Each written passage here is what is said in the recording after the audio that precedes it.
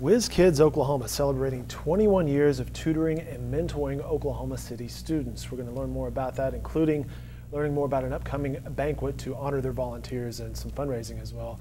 I'm Dave Morris here in the Oklahoman's video studio. Happy to be joined by these two ladies. Bijay Webb, yes. Executive Director, and Shay Gordon, Assistant Director. Yes. Ladies, thanks for your time today. Thank you for having us. Very nice to meet you. We certainly appreciate you stopping in. Let's just start with the basic questions here. What is Whiz Kids? Whiz Kids is a mentoring and tutoring program that facilitates tutors one-on-one to help at-risk students that are reading below school level. And how big of a need is this in this community? Well, considering that 73% of our fourth graders are not reading at that level, it's a huge concern for our city. And we work with the Oklahoma City Public Schools, we work with Middale Schools, we work with Putnam City Schools, Millwood, Crooked Oak, and then Crutcho. So that's how many districts we're in right now. How does it work? How do you guys interact with the students? Sure, so we have a weekly tutoring mentoring session with our students across the 29 different sites that we currently are involved in. The students, most of our sites meet directly after school, so the students are transported to the site.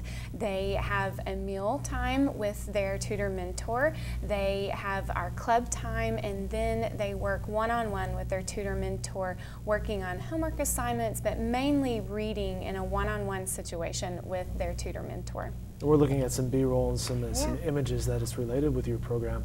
Tell me more about sites. What do you mean when you say sites? Sure, so we have, again, 29 sites currently across the Oklahoma City metro area. We partner them directly with an elementary school, as BJ talked about, across 6 different school districts.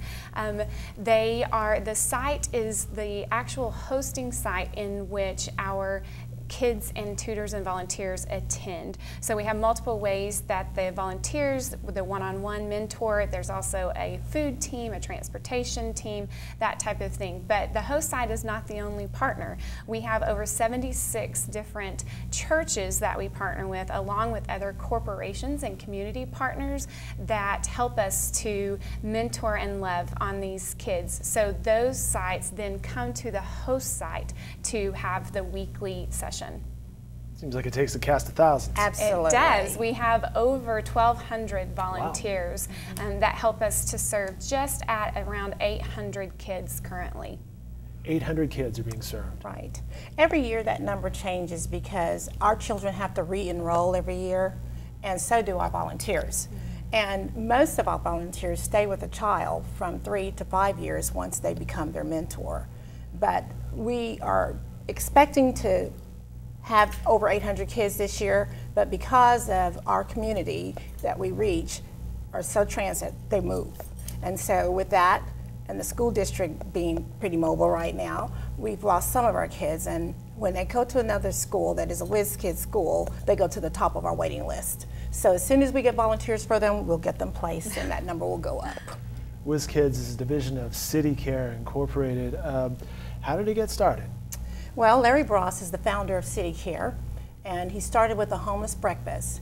He recognized seeing whosoever come breakfast at his church, he recognized a group of people that he didn't know existed in Oklahoma, and that is the homeless. And he's like, where's this community coming from? Yeah, where's this community coming from? So he got involved with that and started loving on them, decided to really bridge the gap between homeless and people that could help homeless become actively involved in citizens in our community that we all want. A little more self-sufficient. Self-sufficiently. So he started City Care to provide case management and homes, first of all, with a Persian Center, which is Persian Center is our step out of homelessness into a 2-year program of sobriety and case management where people learn that they can have life again after situations that cause them to lose their homes. And from there, they can move into permanent housing in West Lawn, where we're located, and that has been a great source of support in our city. We also manage the day shelter along with Homeless Alliance. So all of this affords our community better citizens that are able to care for themselves and less on the taxpayers' dollars. Wow. On the Whiz Kids front here, what What are is there a specific demographic? Is there a specific barrier that you guys Well, as see? Larry was working with the homeless community and helping them become sustainable, he realized that to be more successful, we needed to do something that was preventative. So we heard about Whiz Kids out of Denver, Colorado, and went there and did some research and brought it back to Oklahoma. And it is an effort to keep kids out of poverty and able to care for themselves, as well as being the characters that we need them to be, better morals, and good citizens for our community. So that's where it all started. And then we realized when we started this program, the founder of Whiz Kids, his whole premise was to bring inner city and suburban together to serve the kids. So he started meeting in churches that were located close to the schools and asking suburban churches to come in and partner with those churches to provide the services. It's a great idea, you know, getting the community to help the community. Yes. Yeah. I mentioned the banquet off the top here, the Seeds of Hope Yes. is coming up towards the end of March. Yeah, so our Seeds of Hope is an annual event that we have an amazing combination of our volunteers as well as our financial supporters that come to the banquet. We have around 800 of those 1,200 volunteers that we mentioned that attend that event, along with anywhere between 400 and 600 of the community. Wow. Yeah, at large that comes. Yeah, it's one of the largest events in the Oklahoma City area. We have to have it at the Cox Convention Center because of the size of the event. We've outgrown every other venue in the Oklahoma City area. So that event, though, is just a great celebration of really appreciating our volunteers and their giving hearts, along with our financial supporters and their giving hearts. This year's event is, again, Monday, March 28th at the Cox Convention Center. We'll start at 6 o'clock. We have a very large silent auction with a fun Congrats little, on that. That's not the easiest to round up sometimes. It is not, but we have a very large silent auction, so that's a lot of fun as kind of a pre-function to the event, and the actual agenda will start at 6:30, and normally we end about 8:30. This year we have Kerry Casey, who is our speaker for the evening. He is the president and CEO of the Foundation for the Fatherless, the National Foundation for the Fatherless. He's been the chaplain for the Dallas Cowboys as well as the Kansas City Chiefs. Wow. So he's really big on fathering those who haven't had a chance to have a father. So we thought it was perfect fit for the group of students that we serve.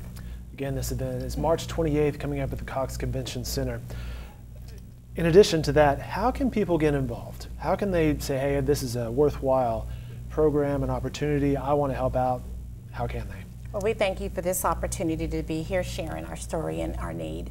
And we really do have children all over the Oklahoma City area that need. In fact, there's 26,000 kids in Oklahoma that need our program in this area. But we can only do it with the help of volunteers, and we're very fortunate to have 1,200 or more wonderful, willing volunteers. But Shay will tell you, every day we have a school or a parent calling us for more help with their kids and how they can get into Whiz Kids. So she is forced to say, as soon as we get to that school, but we basically operate from volunteers contacting our office and or finding our website, www.whizkidsok.org, and or just calling our number. It's also word of mouth. We have some wonderful volunteers, and they have their friends and coworkers that help us. As a matter of fact, one of our bank presidents had his assistant had a son that needed our help, and he made a phone call to us, and happens to be that we were at that school where that child attended. They're very fortunate to say he's a very successful 5th grader now because he had 2 or 3 years of help from Whiz Kids. And I would say that our largest need, obviously, is those tutor mentors, those who can make a weekly commitment. And even if one person can't make a weekly commitment, partner up with someone and make a every other commitment. There needs to be consistency there with the types of children that we work with, and that seems to lack in their community, so there needs to be some consistency. So that's our largest need, our tutors, mentors. But if there's not an opportunity for a weekly or every other weekly commitment, we can can certainly use substitutes that could come every once in a while. We have 2 very large one-time events, Seeds of Hope being one of them that we always use volunteers for, as well as our Spring Fling event, which is absolutely huge. It is very large. It's about 1,200 people as well. You guys do nothing small scale. Well, Not we bring really. those kids together for Not that really, event. but that Sure they event enjoy is that. kids focused. It's out at Crystal Lake. This year it's going to be at the end of April, but we have concessions and we have fishing and we have boating and we have face Archery. painting It's a and fun time. archery. It's a really good Field time. games. So we have one-time events. We have your weekly commitment, but we also have one-time events and, of course, financial support. In order to be able to continue what we do, there's always the need for financial support. Absolutely. One last question. You guys mentioned off the top the reading portion of this, but what does a mentor provide or a tutor provide specifically if a person's watching this and Well, I wonders, tell- I'm not sure if I'm qualified? Yeah. Well, I tell every volunteer there are 3 things that you must be to be a tutor mentor for Whiz Kids. You must first show up, be consistent, as Shay said, because they're accustomed to abandonment and broken promises. So you don't want to feed into So that. you don't Right. want to feed into, I'm going to do it and then don't do it. You have to really be led that you can keep your commitment. And then the second thing you must do is live out a moral life before them, because they need a model to follow. And after you've lived out who you are and what they can be, the third thing you get to do is speak into their lives and help them stay on track. So those are the 3 things we tell tutors they must be able to do. But I say if you love children and you know how to read at a 6th grade level and you have time once a week during the school year to give up a couple hours of your life, you have a lot of children waiting for your help. Very well said. Whiz Kids. Again, the event March 28th over at the Cox Convention Center. You can find more information at whizkidsok.org. Ladies, again, very nice to meet you. You too. Congrats on the success of this program, and best of Thank luck you. moving forward as well. Thank You'll you. be our guest, I hope. Yeah. Absolutely.